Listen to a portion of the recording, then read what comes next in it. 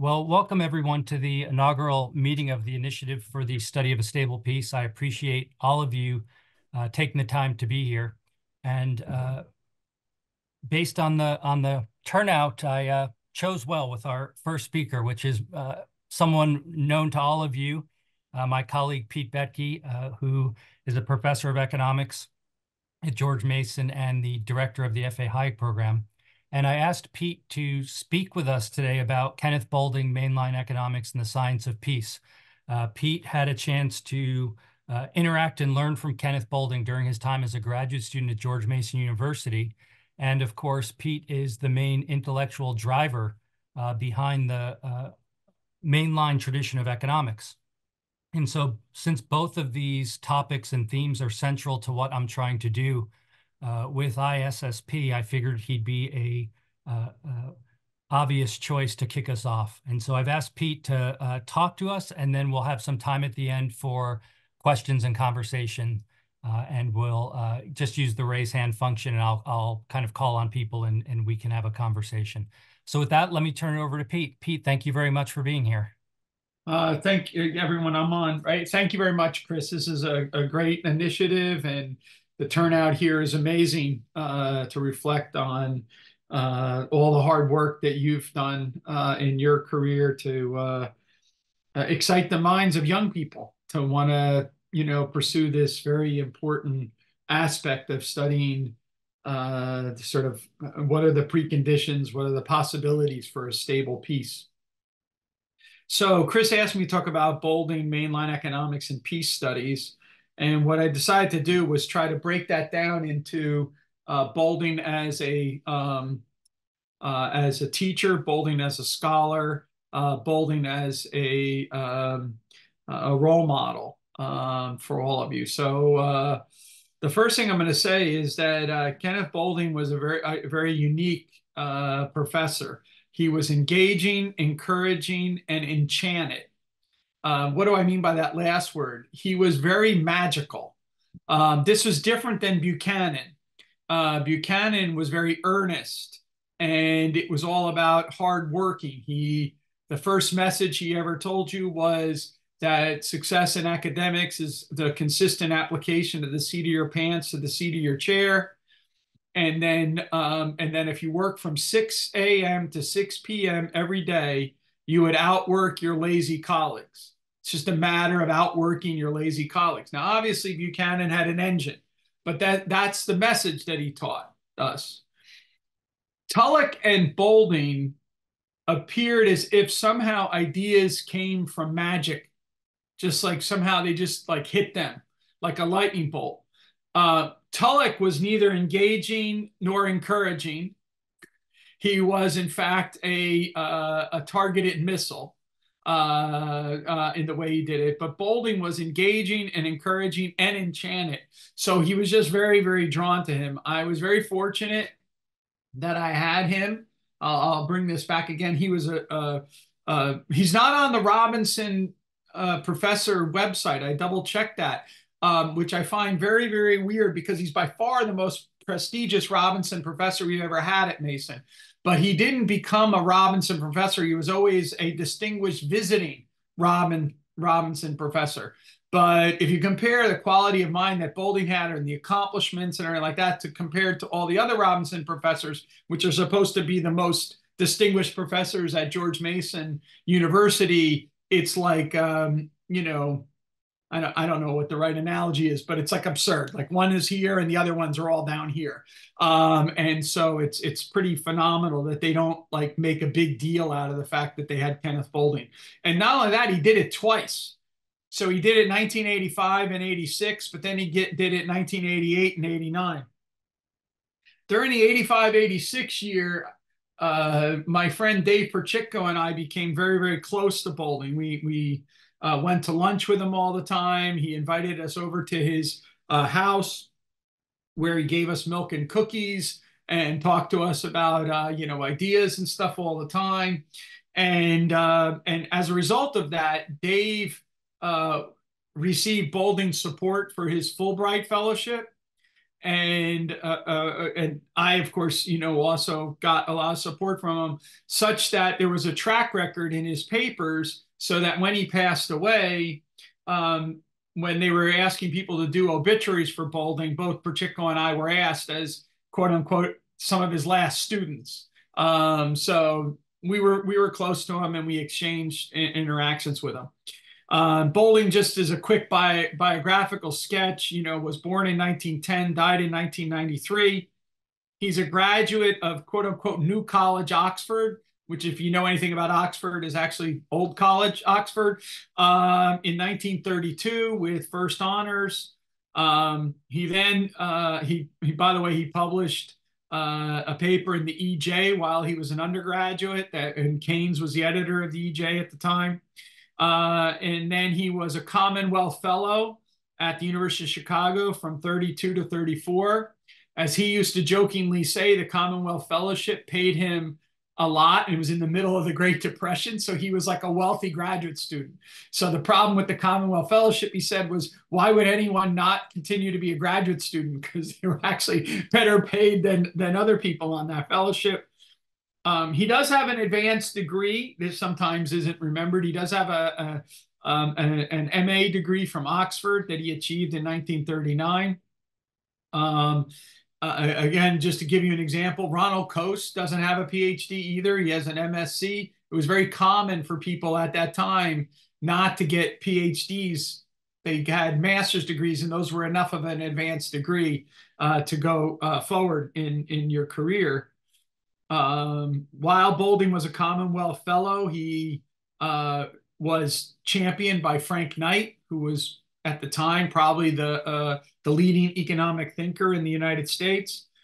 Boulding is able to go to Edinburgh, teach there from 34 to 37, then Colgate, 37 to 41, then Iowa State, where he makes the advances to full professor from 43 to 49. And he takes a year off from there in 46, 47, where he has a chaired professorship at McGill University. And in 49, he moves to Michigan, and he's there from 1949 to 1966, and then from 1967 to 1980. As you might know, Boulding was the second John Bates Clark Medal winner in right after Paul Samuelson and before Milton Friedman. So the first winner is Samuelson, second winner is Boulding, third winner is Milton Friedman. And he achieves that award in 1949 is when he's given that, which is it's credited with him being at University of Michigan when he gets that. Then he's president of the American Economic Association in 1968. His presidential address is very important for this initiative because its title is Economics as a Moral Science. And Boulding didn't believe that economics could be strictly a value-free science. So in this sense, he's very much in the tradition of Adam Smith. Doesn't mean that he denies that economic analytics can't be valuable. In fact, we're going to argue that it's extremely valuable to him. But that economics is this part of a broader idea of the moral sciences. So my next comment is about Boulding as a scholar, and that we'll go into that a little bit in more detail. But let me give you a little bit background first on that, which is that I learned economics in a weird way. I went to Grove City College. Calculus and statistics were not part of the economics requirements there.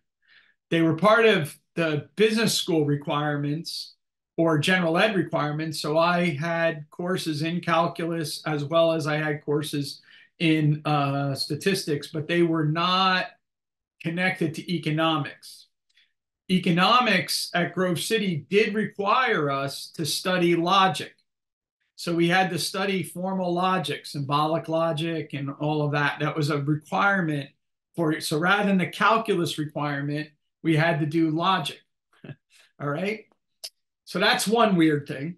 The second thing is that the way in which economics was taught there is that, at least at that time, I don't think it's true anymore, is that your second year, so you took principles of micro, principles of macro, and your entire second year sequence of economics wasn't intermediate micro, intermediate macro. It was the history of economic thought from Aristotle to the 20th century. Now, it wasn't original works, it was summaries, secondary works, but some of those things were original works. For example, reading Joseph Spangler's work or reading Joseph Schumpeter's work. Those were our textbooks. Okay, so it wasn't like we were getting the Hallburner version of history of economic thought, in the worldly philosophers. So we had to read those things, and it was a year long. Then in your junior year, you took intermediate micro, intermediate macro. So it was after you did all of that then you did the other stuff. So in my junior year, I had sort of captured the attention of the main economics professor there, a guy named Hans Sennholz. And Sennholz had a program that was run through the International College, so he could grant masters and PhDs to students in a tutorial fashion. And in the January of my junior year, when I came back to school, Sennholz invited me to become the only undergraduate participant in the graduate seminar. And so from the second semester of my junior year all the way through my senior year, I was a participant in the seminar.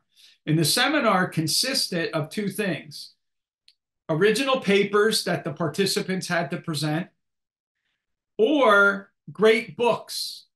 So you would go months talking about like this book or that book or whatever. A lot of it was Bombaveric, because that's what Sennholz was, the translator of Bombaveric. But also we had to read Marx, we had to read Keynes. This is like in the original, this is part of the seminar. But then at the end, each participant would have to, present a seminar paper. I wasn't asked to do that until the second semester of my senior year. So I had to do it before I graduated, but he didn't ask me to do it when I was a junior or first semester. So that was great books. Okay, so year-long history of economic thought. The way you learn economics is by studying the history of the conversation in economics. That's what we were taught. Economic theory in Sennholz's imagination is the same as political theory in a political science department. The way you learn theory is not formal models. That's just a slice of contemporary theorizing. The way you learn theory is by studying how it is that the history of economic conversation evolved.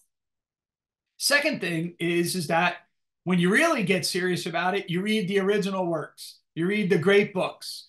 And of course, that means Adam Smith. So you have to read Adam Smith, and you got to take him seriously. And that's the start. It goes from Adam Smith all the way up, to Mises. All right. I show up at GMU. There's a history of thought class. There's a history of thought requirement, but there's a history of thought class.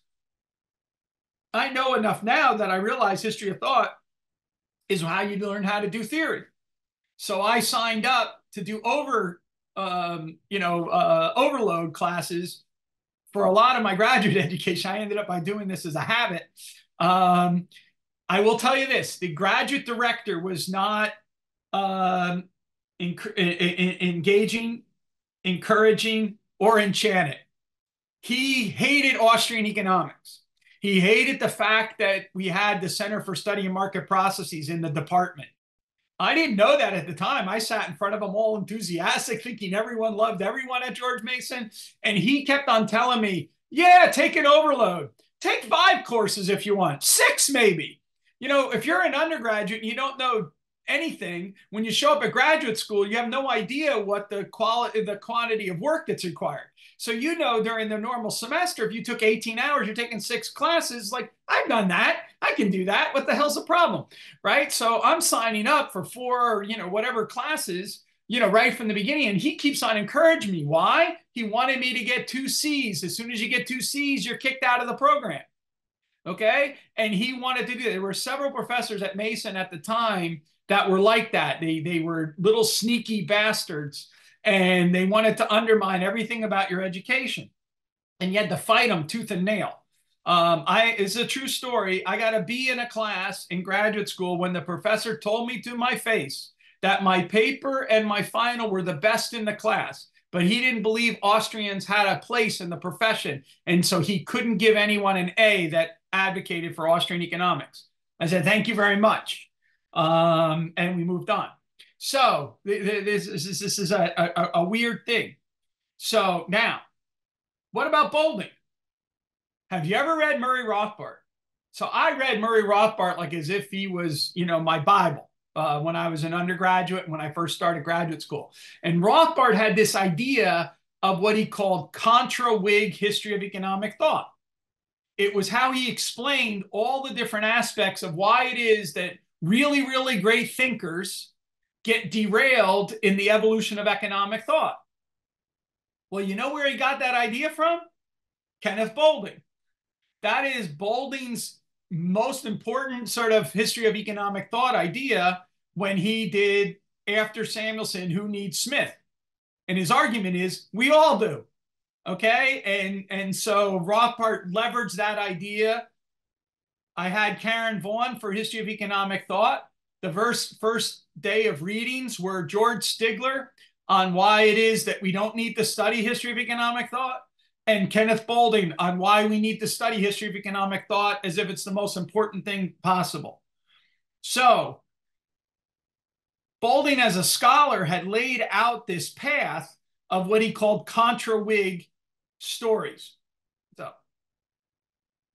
don't turn off your cameras. This is going to be a weird detour as well, which is that when I was an undergraduate, we had this course called on Western civilization. Okay. And the professor decided the core reading of the class was this science fiction book called Canticle for Leibowitz.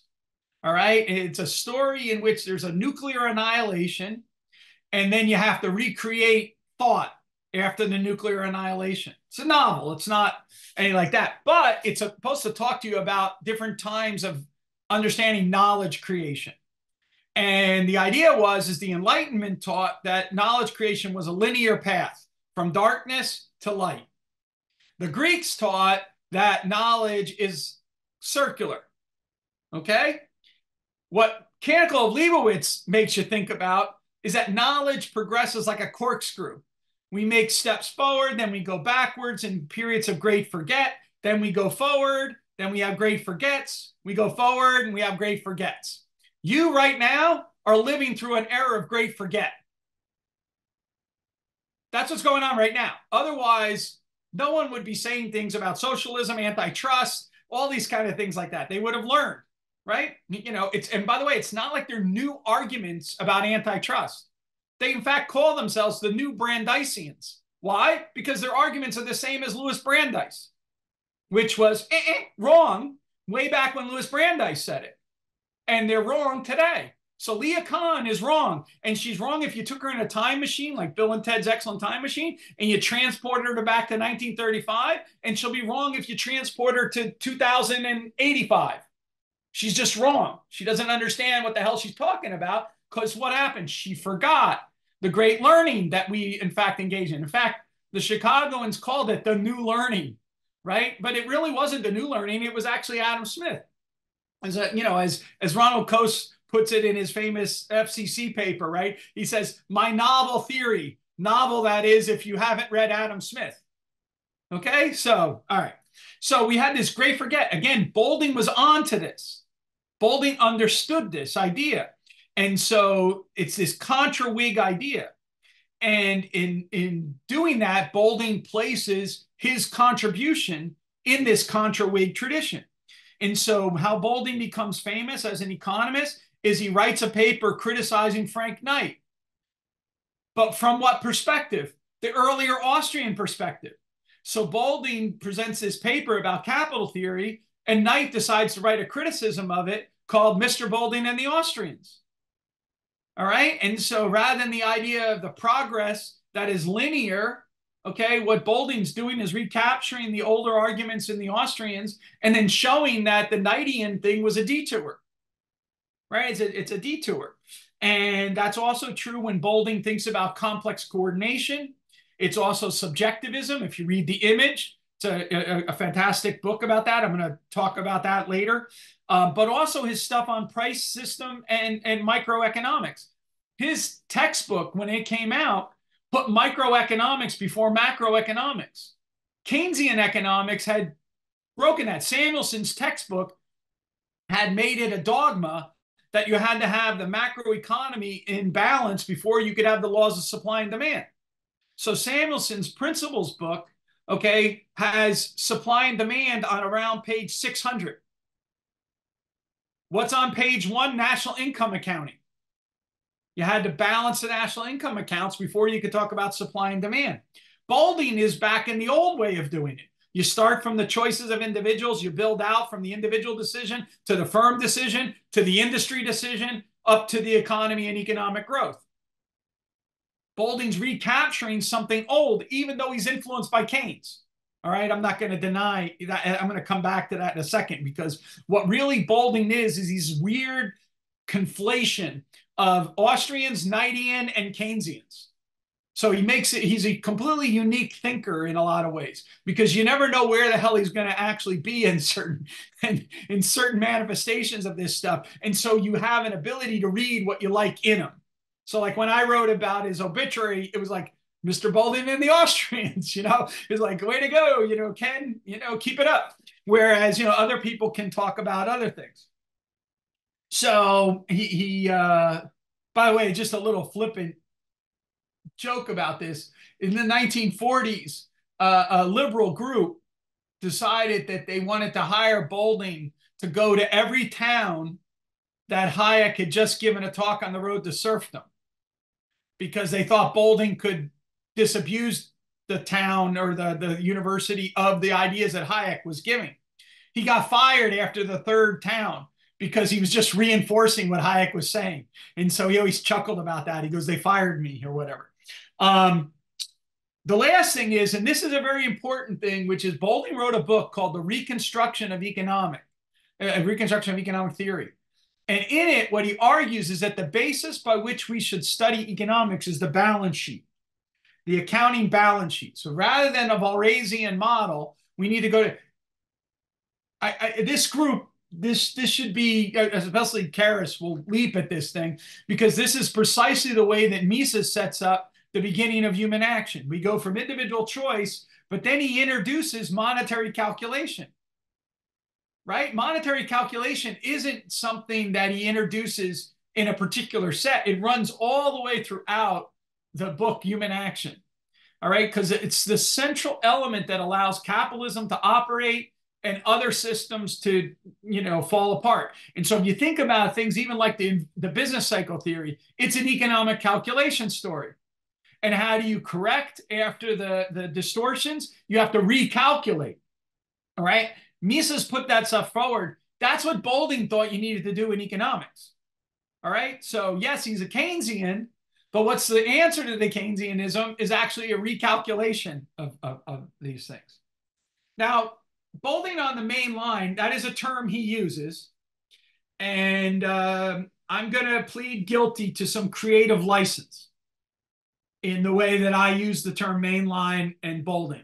Because what Bolding means by it is just that you can draw a line from Adam Smith to today, and it's basically he doesn't give much content to the idea. Buchanan, in What Should Economists Do, begins with a quote from Lord Acton. Lord Acton is asked by a woman, a lady, something or other. He is asked which politician she should be for. So think about like today, which of the Tweedledee or Tweedledum, which one should I pick? Right? Orange Man or like Tales from the Crypt? Which one am I going to pick in this idea? And you write to me and ask me, do I pick Tales from the Crypt? I pick Orange Man or whatever. What Lord Acton responded was, he says that basically the politicians are just fleeting. They're not important. What matters is those individuals who sit in the seat of Adam Smith. Those are the ones worthy of our attention and whatnot. Buchanan begins with that head quote. And he then gives content to what it is that economists should do, right? They should be the exchange paradigm, not the allocation paradigm. Economics is all about exchange relationships, the comparative exchange relationships that exist in politics, that exist within economics. And so economics becomes a study of exchange and the institutions within which exchange takes place. And if you push him, he says that's in Adam Smith, that's in us today. Okay, so now mainline economics starts to have some meat on its bones. I'm drawing a line from Adam Smith forward. And then the question is who gets counted as a mainline, who doesn't get counted as a mainline? It's not just who is scientifically fashionable.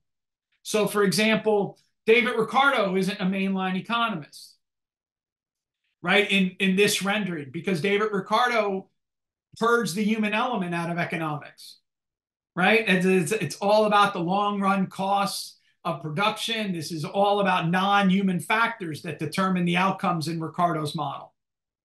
All right. But Bishop Whately is actually like a mainline economist. You know, Cantillon before Smith is a mainline economist, right? Because they're studying exchange and the institutions within exchange takes place. What would be called catalactics. All right. They're studying catalactics. And so the basic thesis is that mainline economics starts with an animating agent, has an institutional filter, and that generates invisible hand processes. So we derive the invisible hand proposition from the rational choice postulate via institutions. And so our focus is always on the institutional framework within which economic life is embedded. Bolding as a scholar is 100% on board with that project. 100% on board with that project. That's why sometimes he's called an institutional economist, because people are confused at the time. If you just stress, because institutions were purged. Again, it's hard for all of you to process this, but in mid-20th century economics, the goal, Francis Bator lays this out in a QJE article, the goal is to have an institutionally antiseptic economics. Okay? Oscar Longa, in his famous papers in 1936-37, accuses Mises of being an institutionalist because he argues that private property is essential to get a price system. Just think about that. He's like, Mises, you're an institutionalist. You're not a theorist, right? Mises doesn't even understand that. I'm being called a Schmolerite, you know, like it doesn't make sense to him, right? And yet that was the claim, because that's how screwed up economics was. And so in the post-World War II period, you had to rediscover property rights, law and economics, political economy, social and cultural mores. Those all had to be discussed. Whereas if you go back and read Adam Smith, customs and practices are in the theory of moral sentiments. Property, contract, and consent is embedded from David Hume through Adam Smith. We didn't do economics as if we didn't have those things at that time. All right? But yet we lost all of that. And so we had to rediscover it in the 20th century. Some people that are very unique in that early sort of period between Hayek and Buchanan, people fall in a crack. So Buchanan is old enough to be at the beginning of the new institutional revolution and recognized as such. Hayek, who actually in the Abuse of Reason project is the first new institutionalist economist, is not recognized because he's 10 years ahead of everyone else. Okay? Bolding falls in that period just like Milton Friedman between Hayek and Buchanan. So people fail to appropriate him in the right way. Okay? So they don't see where he's at. So it usually begins with Alchin and the evolution paper, discovering property rights again, all right, and the market process. Then you get, you know, Post and the law and economics revolution. That's 1960. You get Buchanan and the public choice revolution. That's 1962. All right. And so you get market process economics. That's Israel Kirzner, 1973. So you see there's a gap there. And what did these people do? Bolding falls in that gap. So it's one of the reasons why, Bolding was, in fact, so vital to understanding. Like when I was a graduate student, seeing this Knightian heritage and its own unique mix relating into the market process sort of tradition. Okay, so that much said about Bolding and the mainline.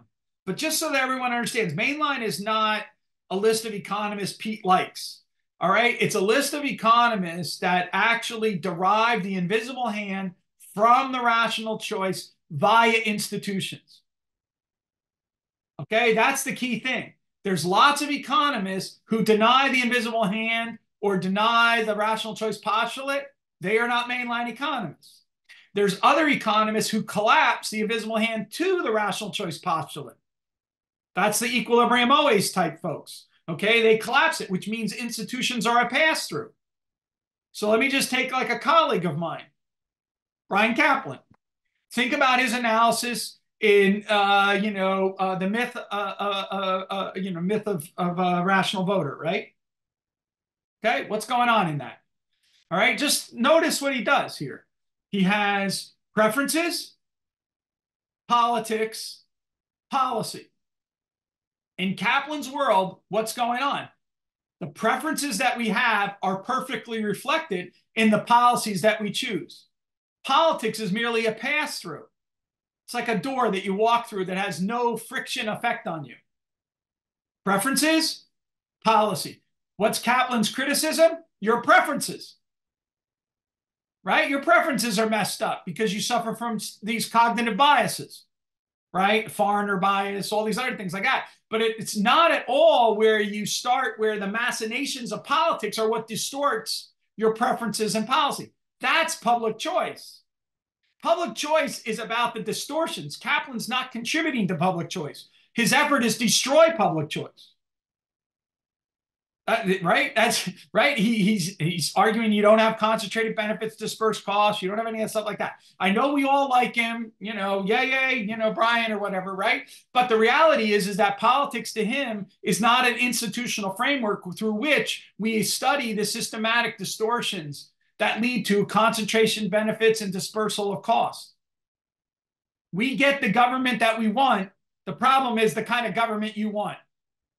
Not we get a government that none of us ever wanted because we wake up one day and say, WTF, what just happened? I want this, and instead we get that. Al-Shami, this is why I'm resistant to your claim, though I agree with it, that everything is about this orchestrated evil that people have, and they sit there like this. So to me, for example, the way to study Stalinism is not to sit there and say, Lenin and Trotsky all got there and rubbed their hands behind the back of everyone and said, how can we screw over humanity and take all kinds of power to ourselves? Instead, it's like, how can I centrally plan and control an economy to bring us from the kingdom of necessity to the kingdom of freedom and deliver for mankind for the first time this beautiful system? And then I wake up and I have the gulag and millions of people being died, and I have to squash dissent. And so what happens is Stalinism is an unattended, undesirable consequence of pursuing this dream aspiration, which in the machination of the institutions can't work. Okay? And so then you get a logic that comes out of that, right? That's invisible hand style reasoning. And note again, invisible hands are not just benevolent. They can be malevolent. So Stalinism is a malevolent invisible hand story. Okay, just like hockey helmets and shelling or something like that. Okay. All right. So Bolding, I want to see in that same framework. So I read him through that lens all the time. An animating agent, institutions that need to be paid attention to, gives us a filter. So if you want to ask the question, how do you get a stable peace? You're going to have to look at those institutions that are foundational for us to be able to take ordinary individuals, throw them into these circumstances, and then the outcome should be one of a stable peace. If we don't have that, we're going to undermine it and destroy it. Okay, so how about Bolding and peace studies? This is just, obviously many of you know this in depth, especially, since you're all students of Chris. But let me just reiterate a couple of things. One of them is Boulding's reflection. I'm going to say that Boulding's reflection on peace studies is deeply personal, deeply analytical, and deeply imaginative. So deeply personal. He's a Quaker. You can't understand Boulding unless you understand that he's a Quaker. This had a huge impact on him. In fact, when he passed away, the Quaker schools in the United States, like Haverford or whatever, shut down for a week. He was the most, famous Quaker in the world, actually. And he had a deeply personal repulsion to war. Okay. And that influenced him from his position in World War II to his position in the Vietnam War, where he and his wife actually sheltered draft dodgers, all right, and did things like that to be involved and help them. Okay, so deeply personal. Second, deeply analytical. He is, in many ways, the founding figure of the field of conflict resolution, defense and peace economics. I mean, you could probably say Thomas Schelling, but the reality is that Boulding moved to Michigan in 1949, and he started the Center for Conflict Resolution there not that long after that. And so this was something that was extremely important for him, but also deeply analytical. You had to take the tools of social science to address these issues. That goes back to my point that I just recently made about the idea of the invisible hand style reasoning. You have ordinary individuals, institutions, peaceful solutions, conflict situations, right? So again, it's always through the filter of the human imagination, and you have to have those institutions impinging on that. The final thing is cultures of peace, and this draws as much on Elsa Boulding as it does on Kenneth. But I want to say it's deeply imaginative. In one of Elsa Boulding's sort of main books, she has these chapters on the importance of the imagination for cultures of peace. And I think that's critical to understanding, because you have to be able to imagine a world in which a peaceful solution can solve a social dilemma in order for us to act on a peaceable solution. If we, what she calls imaginative technologies, if our imaginative technology does not allow us to envision how it is a peaceful solution would come about, the only way we would think about it is through actual violent means. Okay? So again, take a less extreme example than war. Think about something like the COVID-19, right, pandemic. It hits, people are scared, government exploits the scariness to centrally control the economy, right, and centrally control our lives, and the people acquiesce. Why? Because they can't imagine how they would deal with this big, hairy externality in any other means other than I need to have a boss.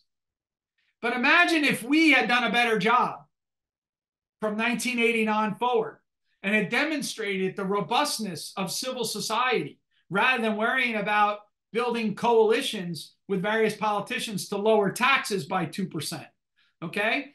But if instead we had decided to take the imaginative position, which is imagining a world without government, imagining a world in which civil society is robust and resilient, all right? Then when we would have been hit with a big hairy externality, pockets of people might have said, oh, wait a minute, there's other solutions because we've test bedded these ideas in other crises, and it worked out that way.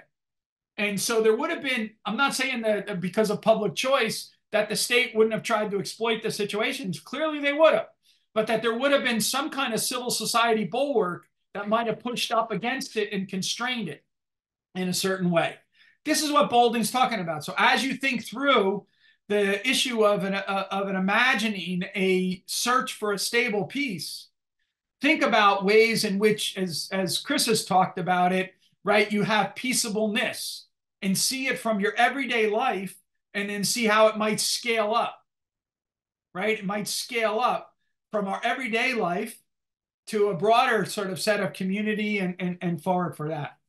All right. So Boulding as a scholar, I think his work in mainline economics ends up by shaping the way in which he approaches the study of conflict resolution. Okay. And so one of the things about Boulding to always keep in mind is that Boulding was never an economic imperialist, but he never gave up economics. He's always an economist. And I'm going to stress this in this last part. So Boulding as a role model. So here's the one thing that I would say to all of you, besides the engaging, encouraging, and enchantments, which is very much a personal experience of a teacher.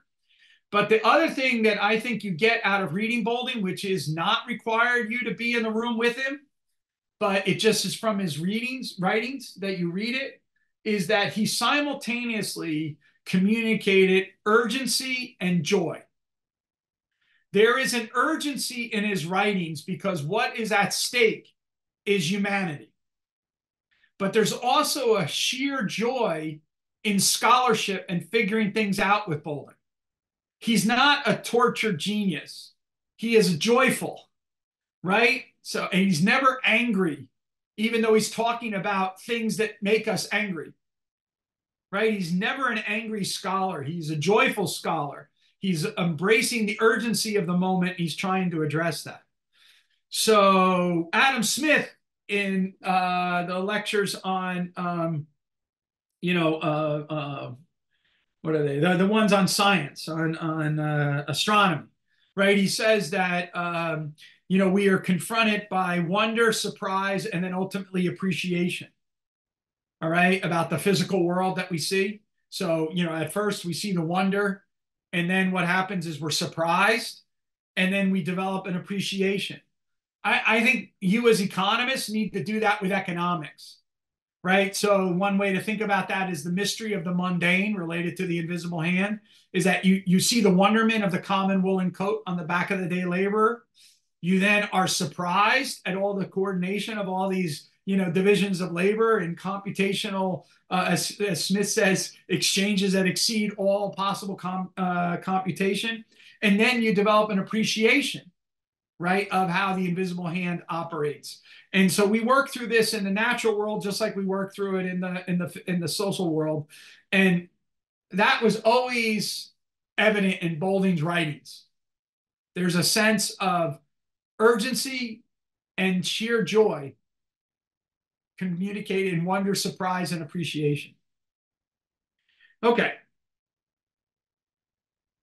Boulding's second thing, which is going to be harder to communicate, but all you have to do is study the history of the record, is that his willingness to build, not just consume. I've recently been communicating to several of the students that are still in the program, but those alumni, you should listen to this as well, which is that universities are particularly dysfunctional. And one way to think about their dysfunction, because they don't have a residual claimant, is that we create stationary bandits. Now, when I normally should say that, you would say, Mansur Olson, stationary bandit. He has an incentive or she has an incentive to improve things in that system because that's the way in which you enhance growth. But if you don't have a residual claimant, the stationary bandit is going to act like a roving bandit. So you start out wanting to be the stationary bandit and you end up by becoming like Jabba the Hutt. And so every time you see a senior faculty member, see Jabba the Hutt.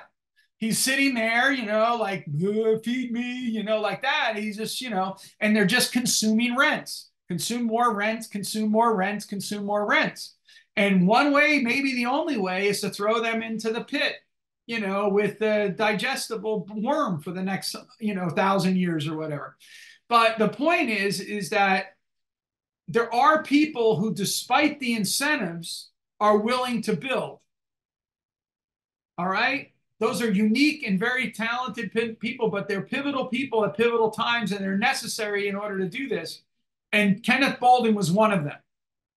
He is the president of 6 scholarly associations at my last account, including the American Economic Association, which he was president of in 1968. Okay, but he's also General Systems, International Society for Peace Studies, all these kind of things like that. Boulding worked tirelessly to promote a field that he thought was important and vital to our survival. He was a center builder. He built research centers to support research and graduate students to come into the fold and study those things. He was an editor. Here's an interesting factoid. He was the editor of the AEA book on price theory with Stigler. Right, so the AEA wanted to put together these little booklets. These basically like versions of an advanced version of a Sham outline. If you remember back when you were a first-year graduate student, you might get the Sham's outlines or whatever. So they wanted to do these for macro, for micro, all these things like that. Boulding and Stigler were the editors for the price theory one. Okay, and they put together what they considered the canonical articles on price theory, and that every student should learn or whatever. Boulding did that right in the beginning of his career. He did all kinds of things like that throughout his career. Boulding is multidisciplinary, not interdisciplinary. Why do I say that? It's because interdisciplinary research begs having any kind of methodological criteria to it. It basically falls between cracks. What Boulding practiced was multidisciplinary research, which is that he was an economist, but he then did things in sociology. He did things in political science. He did things again in IR and things like that. And each time he moved into those fields, he adopted the methodological discourse in those fields to try to show his point. He was also not an imperialist. So while he was always an economist, he could put on the eyeglasses of the other disciplines and contribute to them proficiently.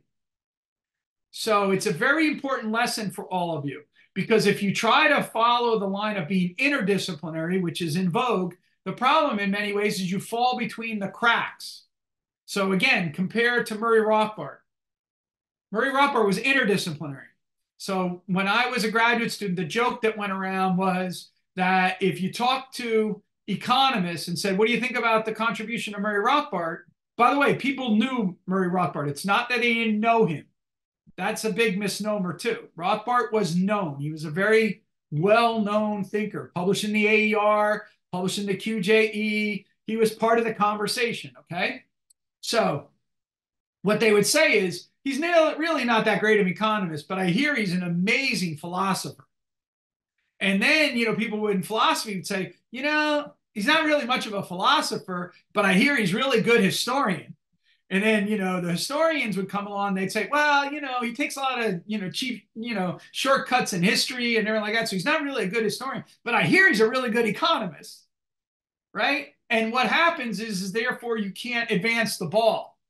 Right now, let me be completely honest with you, at least from my point of view, I wouldn't be sitting here having this conversation with you if it wasn't for Murray Rothbard. So I'm not trying to say this to knock him at all. I'm just sort of saying that model has to be modified if you're going to make advance and move forward the kind of science of liberty that Rothbard cared about advancing, which a version of which is peacefulness. All right. You got to remember, is the science of liberty is grounded in the notion of anything that's peaceful. So it's the absence of coercion that we want to go to. We want to go to a society that's non-coercive, or the way even Buchanan puts it, non-discriminatory and non-domination. This is the old Republican version of the science of liberty. Non-discriminatory politics, non-domination relationships. Okay? So when we have domination relationships, we're not in liberty. When we have discriminatory politics, we're not in liberty. Right? Now, that's not a, who's the true Scotsman thing. It's a definitional issue. You cannot have coercive liberty. It's just an oxymoron. So you have to have, liberty is liberal and liberalism is about liberty. Just remember that, okay? And everyone else that does all the other stuff, they're just tortured logic. Oh, I need to sacrifice liberty in order to have liberty. Really? That's a cool idea. How do I do that? I'm trying to lose a bunch of weight right now. Oh, I have to gain weight and to lose weight. You would say, what the hell are you talking about? Stop being stupid, right? And so it's like, yeah, okay. I guess to lose weight, I got to lose weight, right? Rather than, oh yeah, I got to gain some weight to lose weight. That just doesn't work. Okay. So Boulding is, this unbelievably proficient writer. His collected works, paper version, not books, over 3,000 pages. And that was done before he retired. Okay. So that is an amazing thing to look at. Okay. I'm going to end with this and then we can ask a bunch of questions, which is Bob Tullison, who I was close to when I was in graduate school, not because of intellectual things, but because we hung out a lot together and did things together. He once remarked to a group of us, James Buchanan wasn't an economist. He was a university. And what he meant by that was Buchanan contributed to political science. He contributed to philosophy. He contributed to economics, right? So he was a university on himself. And I think the same could be said for Boulding. And so Boulding as a role model to you is to not get rid of your disciplinary grounding, but to not let it be a straitjacket either, right? It's a great foundation, analytical foundation for you to then branch out and attribute those things as you study what constitutes a stable peace. Because you can't answer that, as McCloskey puts it, with prudence-only models.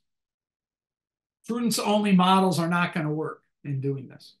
So first of all, I want to thank Chris for this opportunity. How lucky I was to have been influenced as a very young scholar, by both Boulding and Buchanan.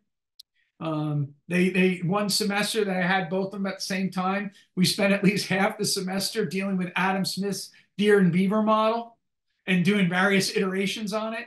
It led to a paper that Buchanan published in Keklos called the Simple Analytics of Natural Liberty. And the way he used to teach was he'd write his papers while he was teaching the class and then give us drafts and we had to comment and things like that. But he was obsessed with the model. And then Boulding started getting obsessed with the model. And I went up to him. I said, Mr. Boulding, I said, Professor Buchanan is doing all this stuff on the deer and beaver model. Now you're doing it. And he chuckled. He laughed. And he said, he goes, you're just being exposed to Frank Knight. Both of them were students of Frank Knight. And he says, all Boulding ever talked about, all Knight ever talked about in his class was Adam Smith's deer beaver model or world religions. That was it. He would like randomly go on a rant about religion, then back to the deer beaver model. And he was chuckling the whole time. So I was like, okay. So, but Boulding is this sort of amazing university in and of itself. And so it seems to me that as you read him and as you try to, incorporate his spirit into your own initiative, not stopping with him, but beginning with him and going forward. Again, I think it's important to keep in mind, the way in which he used the analytics of economics, but the way he also was so institutionally grounded. And finally, how he relied, again, from an economic point of view, on the notion of the imagination of human beings to conceive of situations in which in the highest form of conflict, they can find their way through to, rather than shooting one another, actually shaking hands with one another is actually inspiring. And unless we do that, again, you guys are too young and you have too many other existential crises to hit you with. But if you watch the Oppenheimer movie, right, not the Barbie movie, but the Oppenheimer movie, one of the things that it brings back to force is this idea that we have the capability of nuclear annihilating one another like that. And that was the entire world in which Bolding operated in. And it was the world that I was educated in. Right? When I was in elementary school, they used to make us duck underneath of our, desk as if we were going to be attacked by a nuclear bomb. And so you had to put your hands over your head and hide behind your, as if somehow that would stop the rays. But anyway, that's what they made us do. They told us about it all the time. That was our essential threat. If you read Don Lavoie's book, which was published in 1985, he starts with the whole thing, that's dealing with the idea that we can blow each other up. How do we solve these things? That hasn't gone away. The world's still in conflict. The world still is just a button away from a crazy person. And Bolding gives us a thought process to imagine a world different than that fate that we're in right now. And I think that is vital. That imaginative step is vital to this initiative, which I think is just one of the more exciting things that have gone on in our program in forever, actually.